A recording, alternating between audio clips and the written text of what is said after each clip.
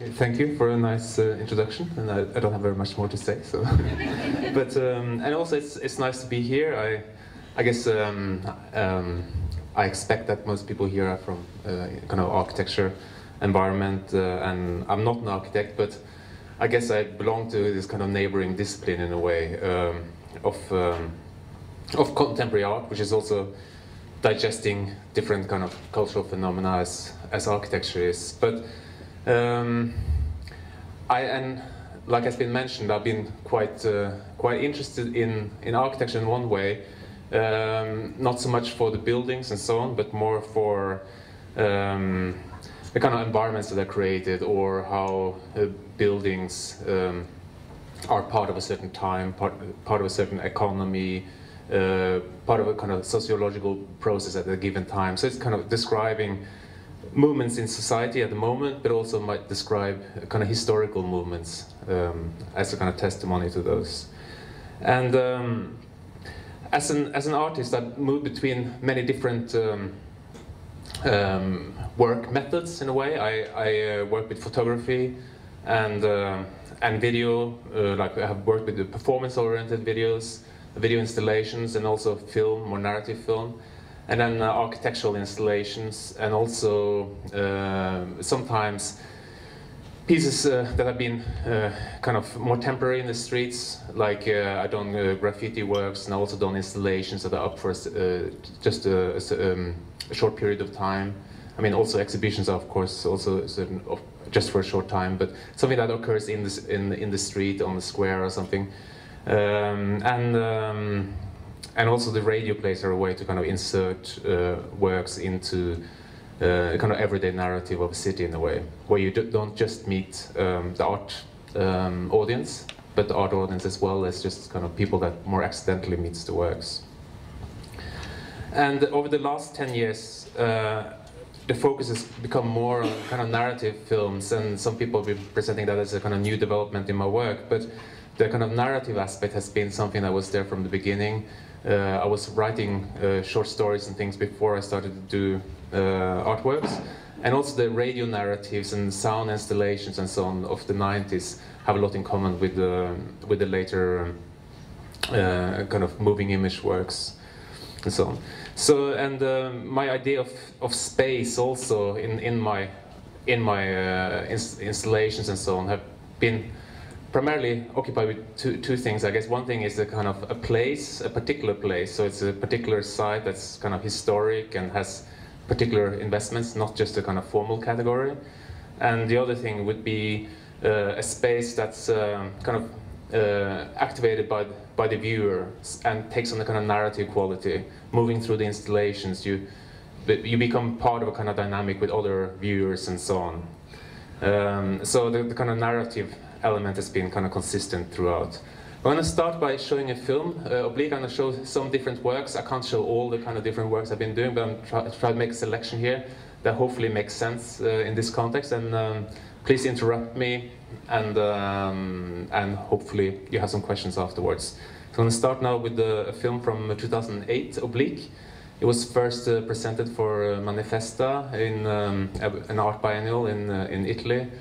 In 2008, as part of an installation that was open 24 hours of the day. I mean, it was open for many months, but it was accessible at night as well as daytime and so on.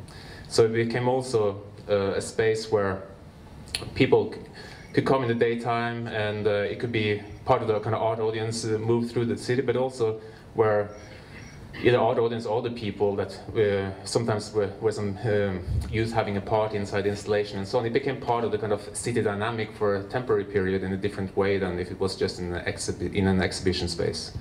So yeah, with all that said, I'm gonna turn it on.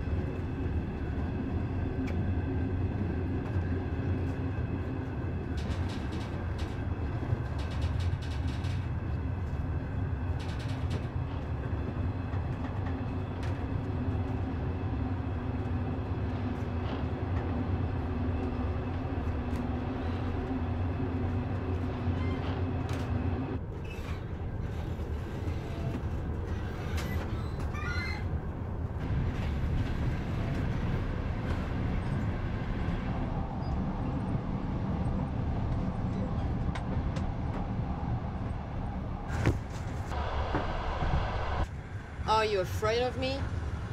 No. You should be. If I make up my mind to take you on, you will learn what fear is. I have powers that few others have ever mastered. What kind of powers? Mental powers. A force of will that can bend the physical world into any shape I want. Do you remember the blackout and the stock market crash? Last fall? Precisely. I was the one that caused them.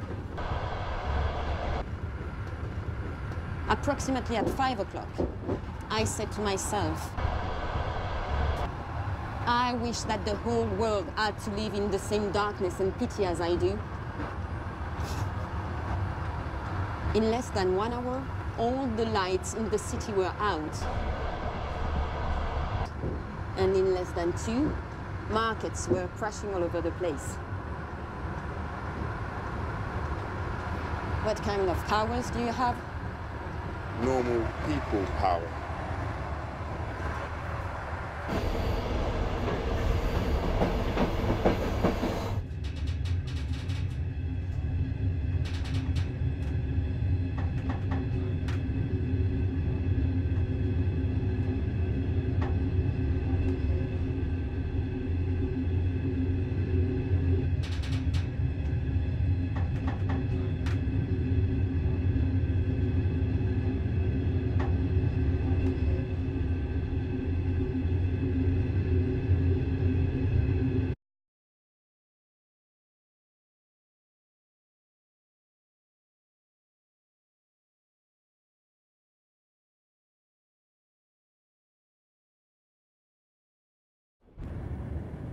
Can I have this? Can I have a cucumber?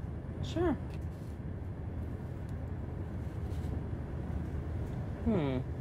I think he's roughing it.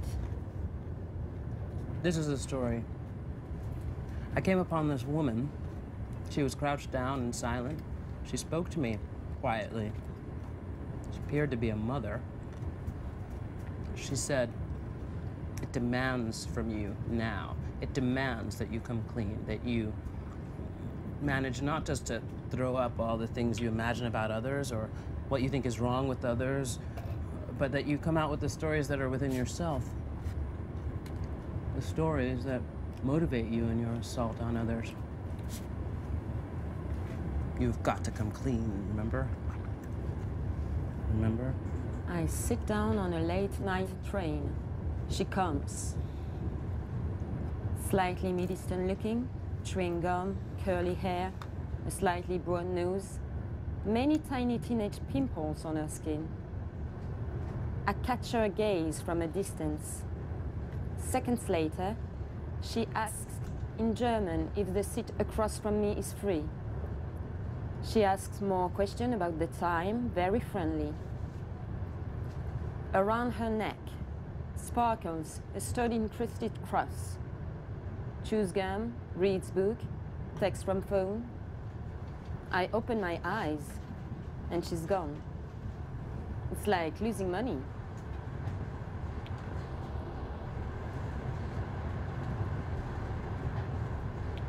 There's something going on here. Some kind of something. Some kind of European something. Something. It's like rush hour without a job. Like looking into a fishbowl. The young man in the bad trousers begging for money. The older guy also begging for money. The dealing, the short change, the short escape. The song, the boundary, the gaze. The long gaze, the bent gaze. That is some looking. Too many bad buildings, too many good ones, too much collapse, too much restoration. Two persons talking about something, about anything. Words that are put to the test every day and that have a hard time surviving through the course of an everyday. You know, words that survive trying to find money every day. Words that survive trying to find affirmation every day. Words that survive trying to encounter love every day. Words that survive trying to see oneself in the world. not orphaned or displaced in the everyday. Words that have a hard time.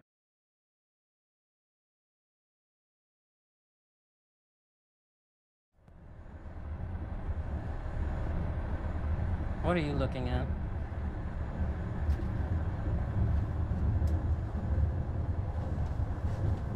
Hi. Can I sit? Sure.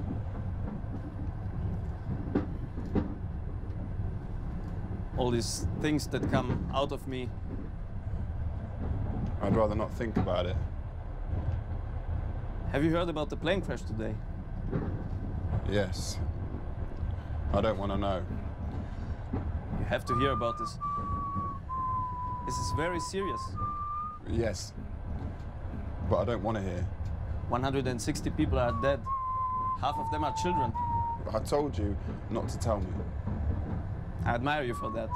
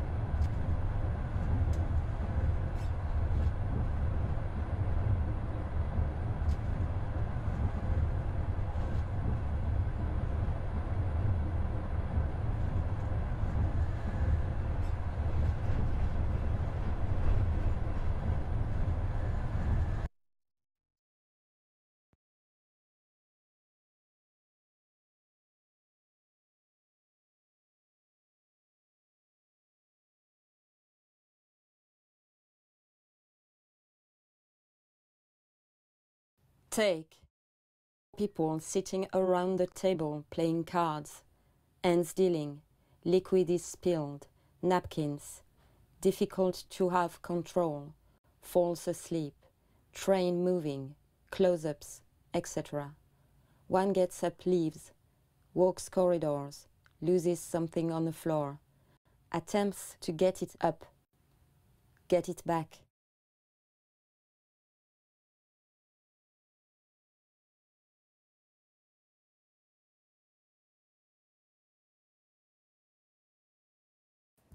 Active. Camera pans around. R or M get up. Moves down corridor. Take the eye drops again. Attraction. Get back. Play cards. Income. I have to get friends. I have to get food. I have to pay for life. I have to pay for others. I have to pay for life. Seduction. Balance, emptiness, a suspension of time or being left in space, left in time, left in language. Outgo. Expenditure. Excess. Language. Generosity. Speech. Violence. Acting out seduction. Receive. Interpretation. To understand, but also to feed back, to accept, to hear also what you don't want to hear. Passive. Apathy. Acceptance. Masochism. Lack of interpretation. Lack of care. Dissolvement. Yield. It's time to yield, time to let go, time to not be in the way, but also to abandon a project. Who sings that song? Who sings that boundary? How do you sing the boundary? It's like a song sung by you, by somebody. Not me this time.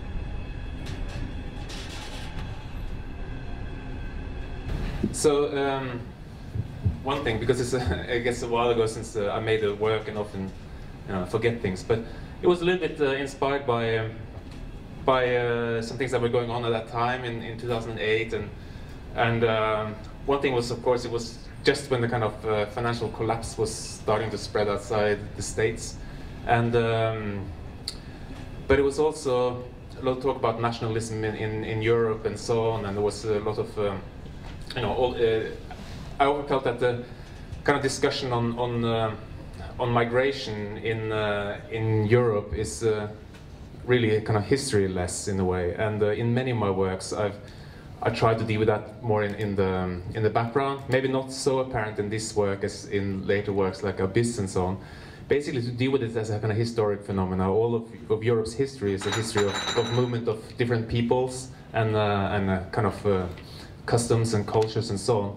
It stretches throughout the entire history. It's also part how the different kind of cultural centers and so on have been created, but not just that, also in terms of, you know, kind of agricultural habits or what have you, language, slang, and things like this. So it's been important for me to present an environment that's historically layered in that way, and I can do that visually, of course, by photographing environments that have like lots of different kind of historical elements in it, and that also are marked by kind of movements of habits and so on, to do with movements of people around in Europe. But it was specifically this idea of borders, and I was just interested in shooting. Well, there was a text, and also was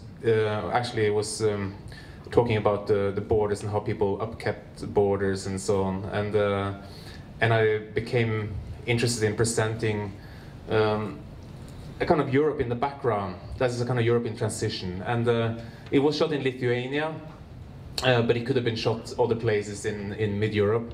And what you see outside the train is a kind of changing landscape on the kind of edge of cities, kind of just between cities, with kind of old buildings, new buildings, collapsing buildings, kind of erection of buildings, you know, renewal and kind of a collapse. And so that's the kind of background, and then the whole film was shot inside this train, also with a kind of, it's like kind of mixture of people and characters, like in many of my films, or not necessarily characters, but the actors were speaking English in different ways. So you can say that English is kind of currency, but it's spoken and broken in different ways to do with that people actually, you know, have different backgrounds and so on. And apart from that, I was also just trying to be very loose with the form and trying to make one thing was just work with the background, which is then the urban environment and so on, and then but have a more kind of psychological narrative that's not attempting to be a realistic or anything like this, but moves between describing kind of everyday occurrence or material detail to going in a kind of psychological or slightly animalistic spirit, where the kind of, yeah, I don't know, where the border between a person or subjectivity and space is kind of more dynamic or broken down. So, and I can show you in a minute how it was installed. For this in Manifesta, I developed an installation together with the Norwegian architect Siri Jæger Bruvik. Okay, here you see from the front. So it's about 3 meters tall and 17 or 18 meters long, and you can enter the space from two different sides. So either from the front side, where you kind of basically looked into this kind of first space of the installation. So you have to imagine that this is quite large then. And or if you came from the other side, basically you face the back of it, and then just like this long fence wall. So the piece kind of functioned as a kind of fence itself. And of course, it's not the kind of fence you would have around a house. I mean, a kind of, you know, somebody's home or something like this. But it's a kind of fencing that the company that built it, they built this around, you know, corporate storage areas or sports grounds and stuff like that. So it was also kind of demarcation of the space and making the viewer kind of active in relation to the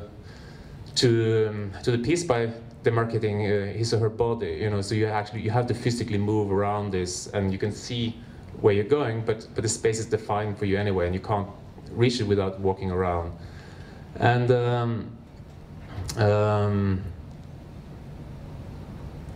yeah, and then the second space inside is like a double chain link fence space, with vegetation, this kind of overgrowth you might find around fences, but here it's kind of a double thing. It makes a kind of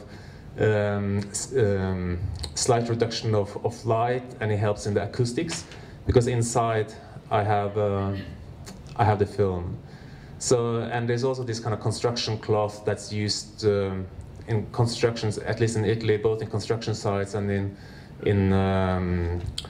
kind of gardens and things like this, which together with the plants create this kind of more like kind of fishbowl-like space. So it's the sense of that that light can move through it. It's not like a total black box, which films are often shown in. But it's still dark enough just so that it works to show the film, and yeah, and there's a bench inside and so on. This installation is very kind of utilitarian. It's very loose, and it's kind of allusions to whatever kind of sociological aspect would be, like, you know, just this kind of demarcation of space, or kind of possible kind of violent definition in relation to the body. But it comes out of a series of installations that were maybe more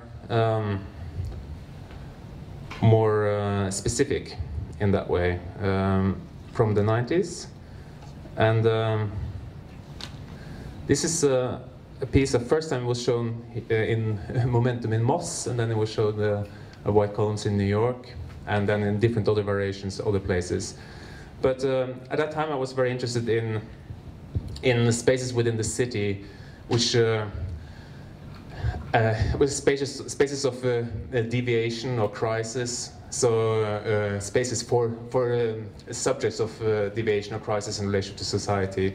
So kind of semi-open spaces which you had to fulfill some kind of criteria to get into, much aligned with kind of I guess Foucault's ideas of heterotopias, which were these kind of spaces of deviation or crisis, kind of non-space, but not like a utopia that doesn't exist, but a kind of space that still exists within society. So if you say like the utopia would be this kind of image in the mirror, this kind of impossible space that you can't get to, then the heterotopia would be more the mirror itself, this thing that facilitates this kind of reflection of society. And often then these were spaces connected to particular behavior that would be kind of more on the kind of fringes of how the city represents itself in the everyday. So connected, say, to sexuality, for example, or physical disability, or more kind of extreme things. Not necessarily a liberating space, but it could also be that. So this was actually an installation that sought both to be a kind of narrative piece by how the persons got involved in the space, and also facilitated 9 artist videos within it. And to get in there, you had to walk through this 17-meter corridor, a bit of kind of sci-fi quotation, and more as a kind of a joke on kind of modernist architecture, I guess.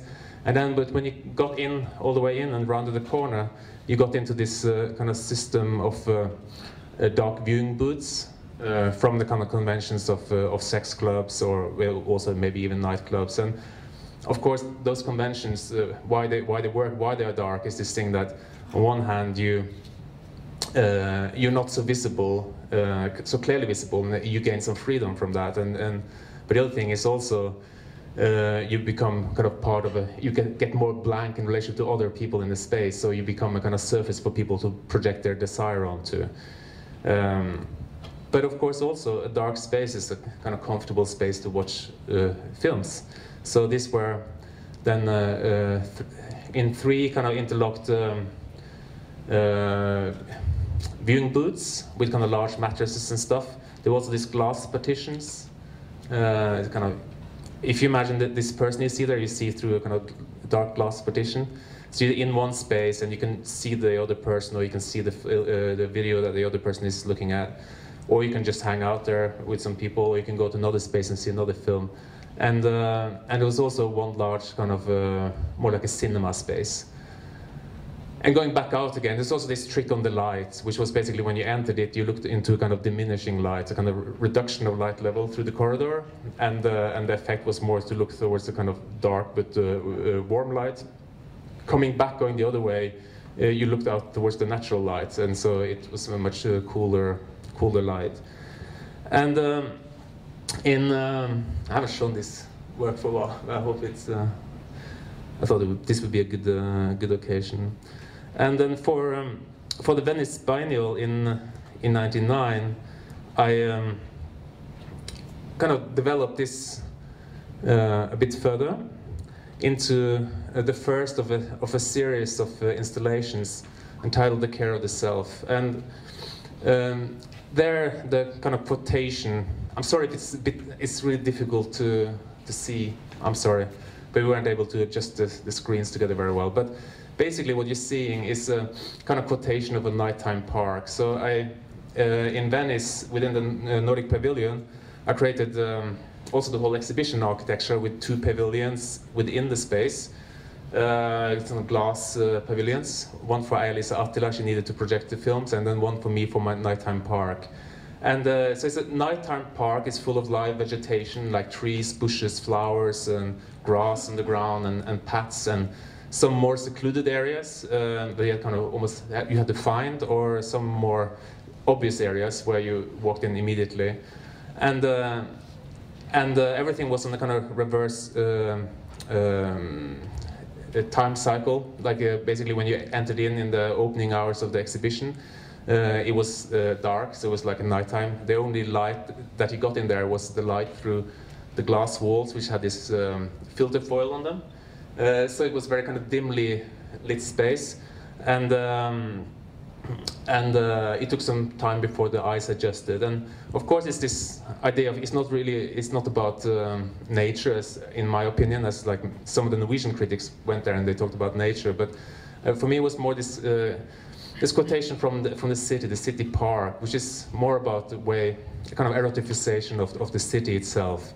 It's one hand just a kind of sociological space. It's like where behavior that can't happen in the daytime in the park, like when the kids play around and when the kind of city is showing itself kind of public happens. But it's more the space of where sexual cruising, drug trafficking, or just like a hangout for teenagers or loners or whatever, or people want to withdraw from the city. All these things can happen. But because of that, it's also a kind of space or a place that's part of the kind of fantasy of the city, or this kind of narrative or fantasy of the city that people might not have experience from, but it's part of the city dynamic all the time until the morning comes. There's light, and the cleanup crews are kind of going around picking up the trash, and it's again part of just another cycle of the economy of the city. So that was a lot of talk on one image, the window. Of course, this is in Venice. So at nighttime, when it was really the nighttime there, and of course many of you know the Gardinis in Venice, which are not really open like a public park, but it's the only kind of real park in that area of Venice, maybe in all of Venice, and it has just some kind of low fences. So when I was putting up the piece, I also saw that park had this kind of life like other parks had at nighttime. And then of course all these grow lights went on in the ceiling in my piece to keep the vegetation alive, and because there's so little light outside, then of course you could look inside, which you couldn't do in the daytime, and it was just a kind of sculptural piece or visual piece, I guess, for whoever was walking the park at night. However, as I was working more with narrative through films and so on again, and I kept making these installations and having separate rooms with the films. I thought that maybe sorry, just a moment. That I didn't need to use this in such a kind of literal way, that the quotation didn't have to be so kind of one-to-one in a way, and also that I became more interested in working with the kind of narrative aspects of the exhibition space in that way. And So I joined the films in with the installation. So you would walk through different paths and so on, and one place you might come to a square, you might just sense the film, and different paths. You could go somewhere else and sit on a bench or something. And then you come into a square with some benches and so on, where you could see the film. So it's again, I guess, a kind of quotation from the city, but also really functional space for seeing the films, because the vegetation broke down echo and so on in the architecture, and created a kind of a good situation for the audio and the film. Yeah, in around 2000, I was invited by the Tate in London to do an exhibition, and I made a series of photographs, 22 photographs from different Western cities, so Europe and the US, and it was all like apartment buildings from very end of the 40s until the beginning of the 90s, and in a little bit similar manner to this. No, I guess there's a kind of light cutting the top there, but anyway, in a bit similar manner to this installations of nighttime parks. What I tried to play on here, one thing I try to not make this some kind of documentary project and so on. So I photographed everything at nighttime to make the building still like recognizable enough, so you could kind of identify the structures or the kind of amount of repair or disrepair and so on. I don't know how much you see in the back there, because there's a kind of top light going on here, but basically this building is not really finished and so on. So some of the balconies are on, some are not, and so on. And some of these buildings have like peeling paint, some have not, and so on. But they're really a mixture of social housing and exclusive buildings, and from these pictures it's not really a way to identify one thing or the other. So it's left more to one's projections of like what these sites are within the city, like from either our experience or lack of experience, knowledge or prejudices in relation to this kind of architecture. So, and I used, it of course it looks terrible now in the video projection, but they do have different colors just from the light that's there, because this is in London. Some of these pictures were from London, like this one. There was this kind of mixture between the artificial light and the kind of slight ambient light in the sky, and then clouds and stuff that made things kind of soupy gray or so. Yeah.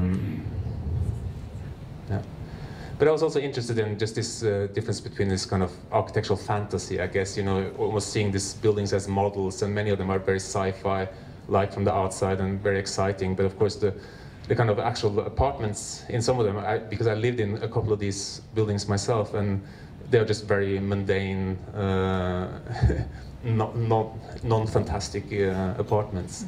So it's such a kind of big discrepancy between the kind of outside and the inside in a way.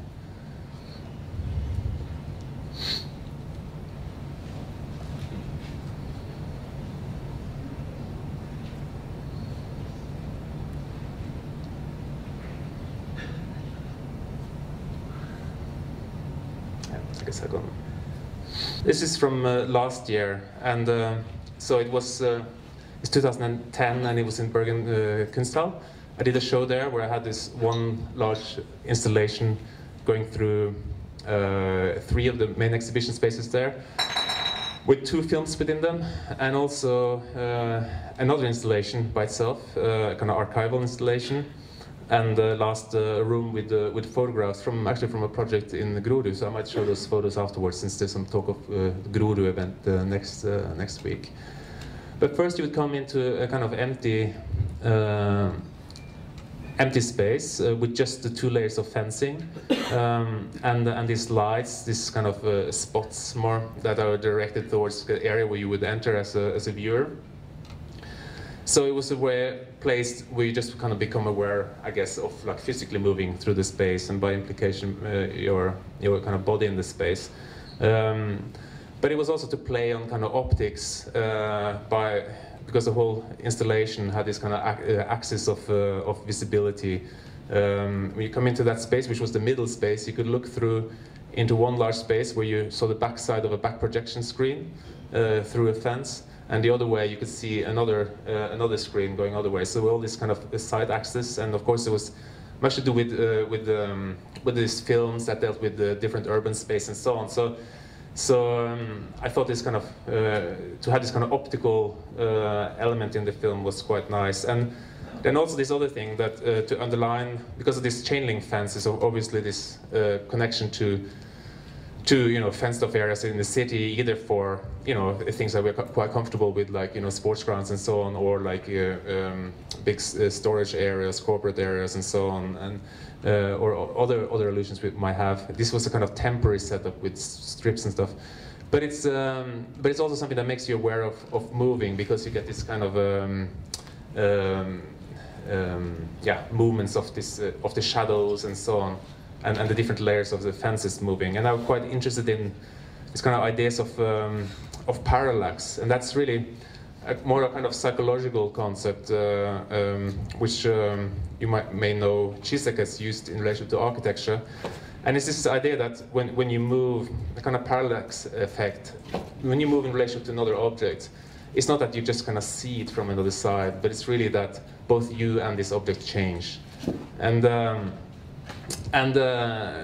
the reason why he can say that, of course, is within kind of psychoanalytical terms. You understand these things linguistically and so on, and because you see something from a different angle also means that it's functioning differently, it's saying something different, and so on, and so are you. And they extend this to this idea of destabilizing you as a subject. So this kind of movement in relation to something else and experiencing that change is also a way where your subjectivity is kind of floating. So that was we'll talk about that. But and if you walked in and into the one space, unfortunately this turned up really dark on the screen. Have you adjusted the? Where is she? Okay. Anyway, we will. You might not see it from much here, but so there's this fence space, and it also reaches different heights and so on in relation to the architecture. And first you come into this kind of negative space of the projection, so you're seeing the film from the back. And many people just came into that space. It was quite large and maybe sat through the whole film on that side. But very close to the entrance, there were these two openings on the sides, so you could actually move along the wall and into into the kind of, I can't even say. I guess that's the positive. So then you would be quite deep into the space, so you're quite far back. So it's working with the space through these kind of architectural elements, but it's also to create a space which is good for viewing the film, because you're not just inside the door entrance, so it's easy to just step in and out, but you're quite far into the space. And I had constructed this kind of cement seating, which you can't see at all. Sorry. So there was somebody here who was going to help me with the light on the projector. Is she still here?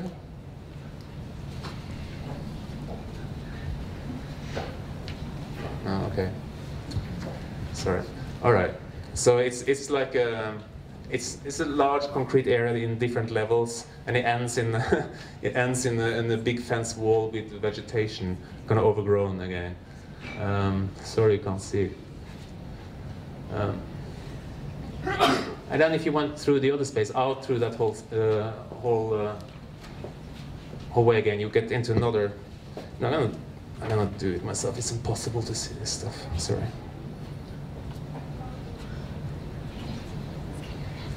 Yeah,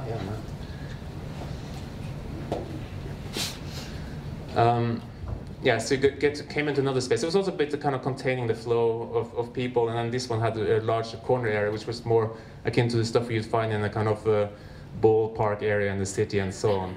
And it showed another film. It had another kind of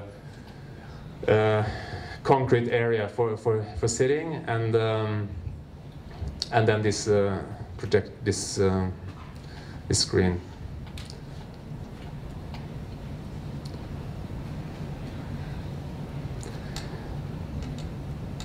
So in this, actually in this, in the work with one of the films, I went through something like 3,500 images to study a kind of representation of.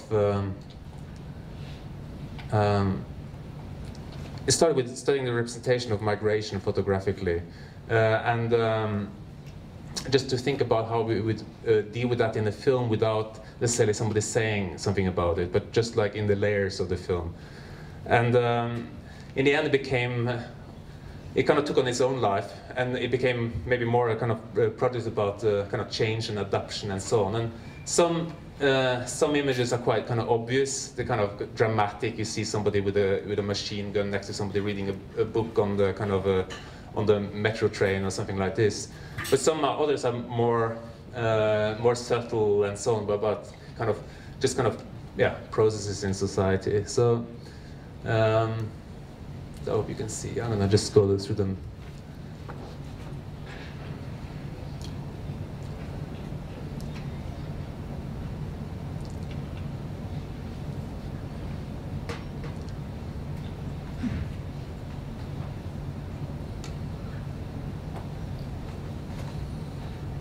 So it's anything from kind of I don't know buildings in transition to people in kind of. Either in like kind of extreme possibilities of identity stuff, or just in very kind of everyday situations, or a kind of conflation of the two, I guess. And some are very humorous and some are very serious. But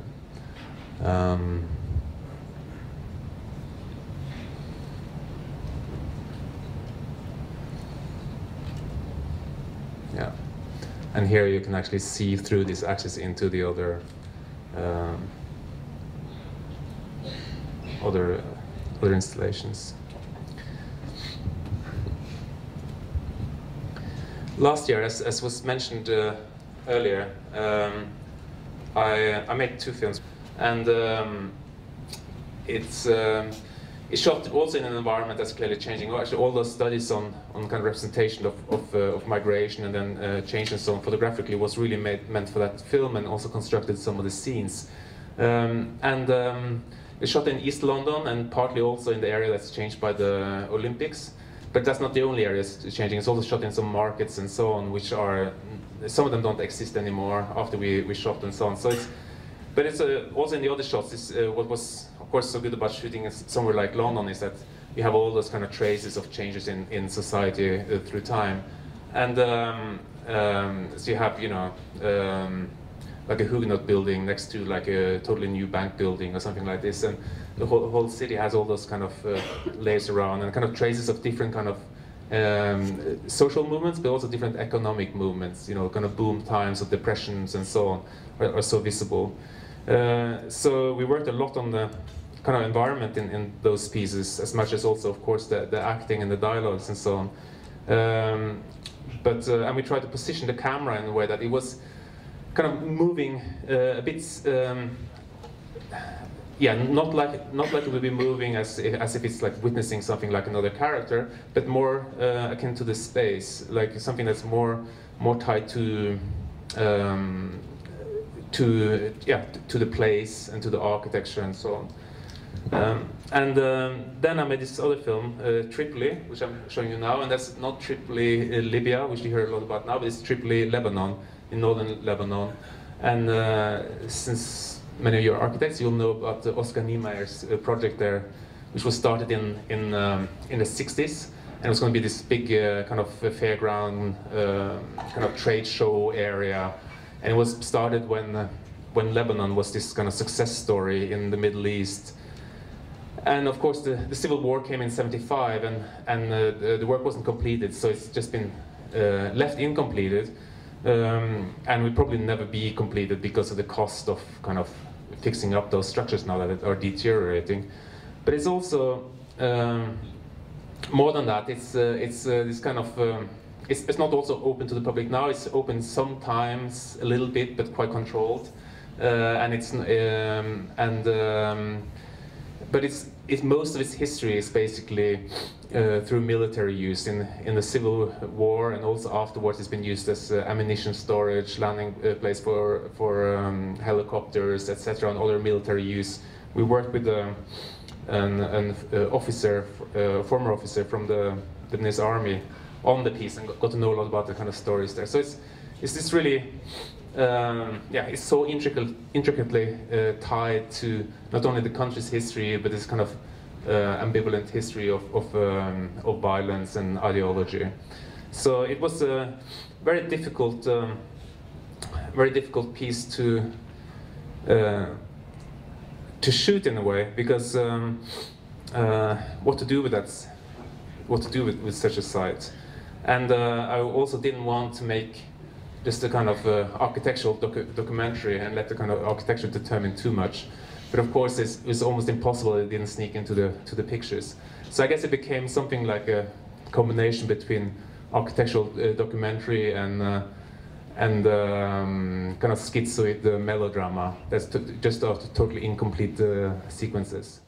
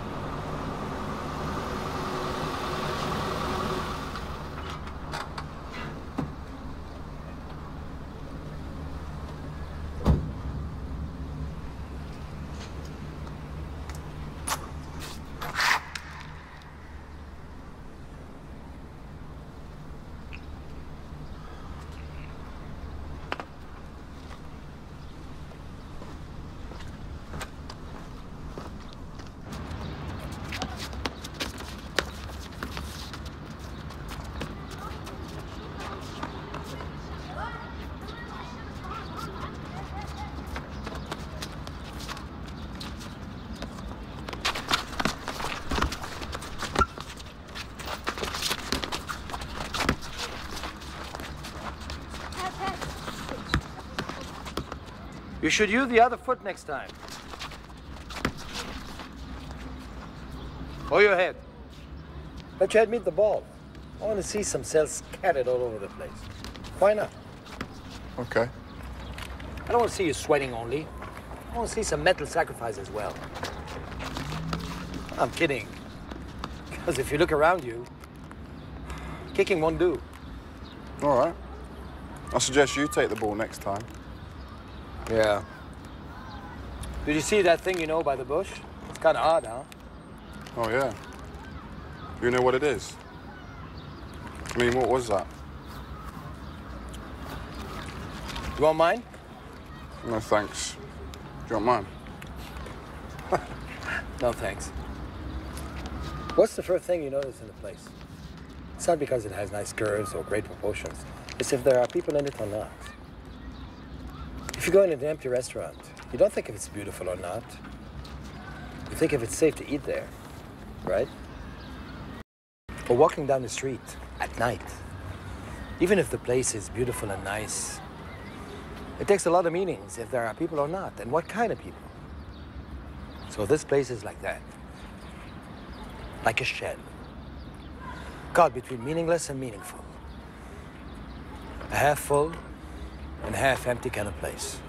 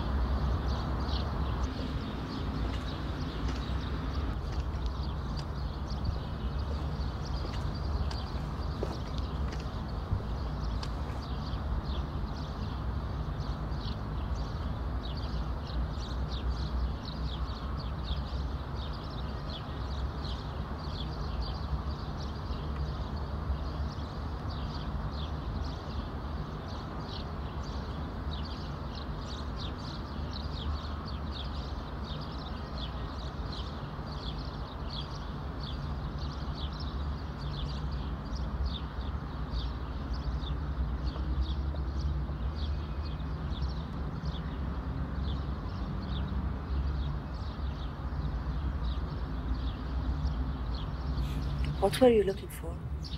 A cut off finger? Garbage? A limb? I think we should leave this place. It's like something that speaks saying go away.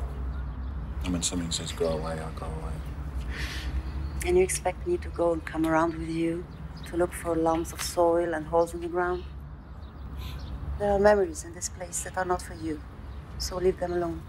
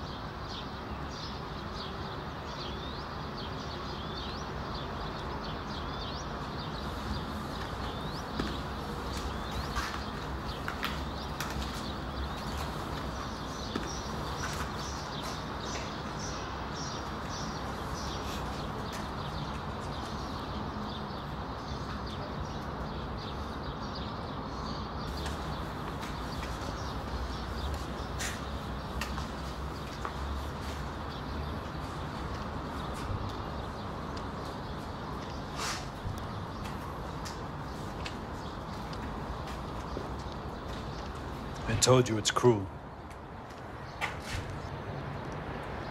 It's all gone.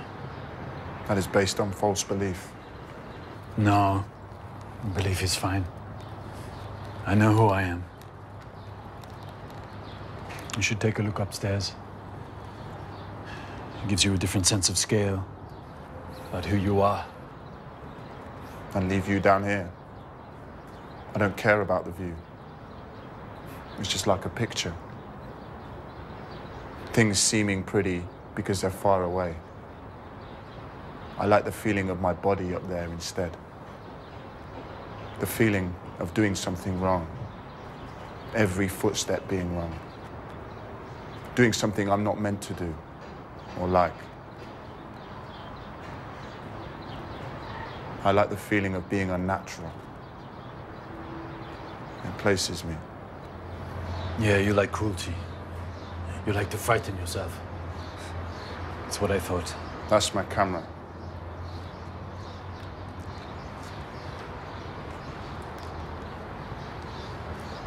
It's like being caught up with the older boys. You don't realize they have nothing to offer you. The only valuable is imaginary. Not like real people. It's like that bird. Now it's here. Now it's gone.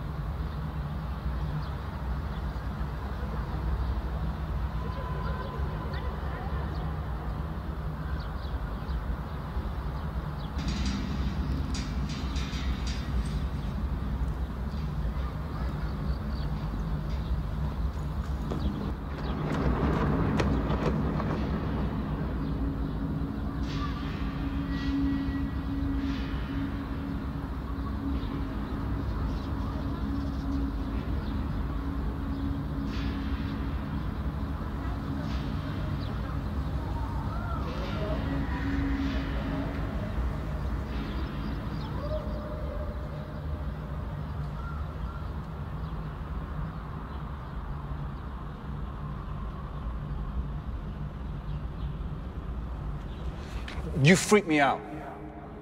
When he is here, you are well, not sick. And when he is not here, you are sick. I don't get it. When we're alone, you're always sick, and with him, you're not. Why? No, I'm exhausted, really.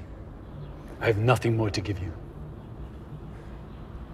You know, it's not just down to you. If I'm sick, it's my body. It's your reality, it's where you go. I think it's time you start to think about why you were here. Why you scare yourself. So what do you say? It's time for you to give me something more. That's up to you. It's your space. Your space, my space, same thing. But you need to move before it all catches up. Because you are high up with nothing underneath you, and it's a long way down. Do you understand? There's no one there to catch you. Do you know that?